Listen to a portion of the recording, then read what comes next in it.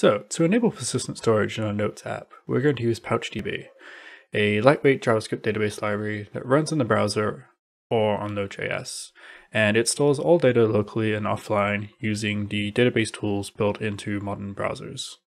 It does have some functionality that allows it to synchronize with a remote CouchDB server, but we won't be covering that here. PouchDB supports various ways to interact with its APIs, including plain old callbacks and more modern promises. However, since we're using Babel and browsers released in the past 6 months, we can also use async functions, which can turn a jumble of nested promises and boilerplate into much simpler and much easier to read imperative-looking code. Under the hood, the browser still uses promises to delay execution of the code, but with async, it allows the developer to write code that's much easier to read and, importantly, easier to test, as functions can still be broken down into smaller chunks. So let's start by making sure that PouchDB is installed and up to date with npm install.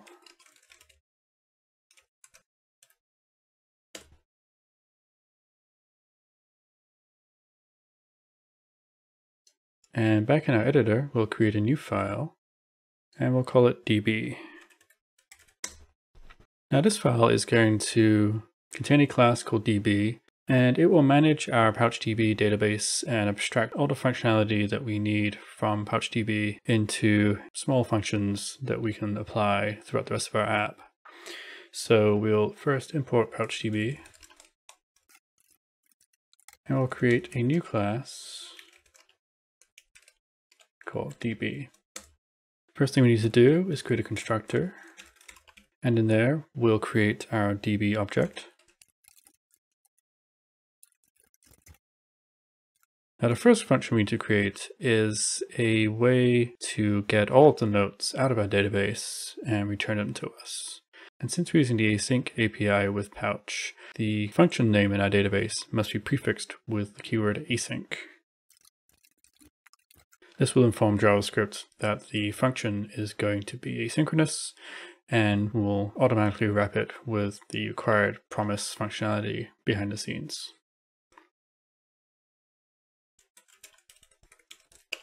So first we'll query our PouchDB, and this will be an asynchronous function, so we will await a response from this.db.allDocs.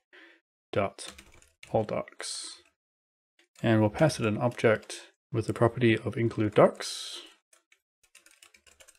as true, so that when this query returns, it will include all of the data from our database instead of whether or not the documents exist.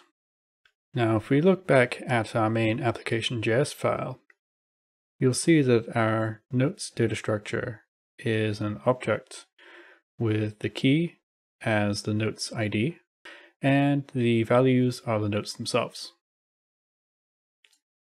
So when we get all of our notes, we need to return a data structure that looks like that. So we'll create an empty notes object, and we'll return it. So now we need to iterate through all of the documents that PouchDB gave back to us and extract the notes themselves and their IDs and create this notes object. And we'll get the rows array out of the PouchDB response, and we'll use for each to iterate through those, where each item is a note. And we'll update our notes object with the ID and the document within the PouchDB response. Now we can go back to our app file and start implementing our database. We'll first import db, and we'll add it to our state. We can now clear out the test notes that we hard-coded in, and now we need to call our getAllNotes function. So we'll implement a React lifecycle method called component.didMount. This too will be async because our getAllNotes function is async, so the whole chain up has to match and understand that async functions will be happening all the way down. We'll await the response from getAllNotes. Now, since we have await right here, the function will effectively pause until the async function has resolved. So any code that we write after this will have access to the object returned by getAllNotes. So now we can simply update the state with our new notes object. Now back in the browser, we can see that we now have no notes because our database is currently empty. So let's implement the next feature that we need, that is creating new notes and saving them. To get that to work, we'll add a new function to our DB class. It will be async, and we'll call it createNote. It will receive a note object. We'll set a created@at and updated@at fields. And we'll use the post function within PouchDB, and that'll return an object which contains the ID of our note. So it too will use 08.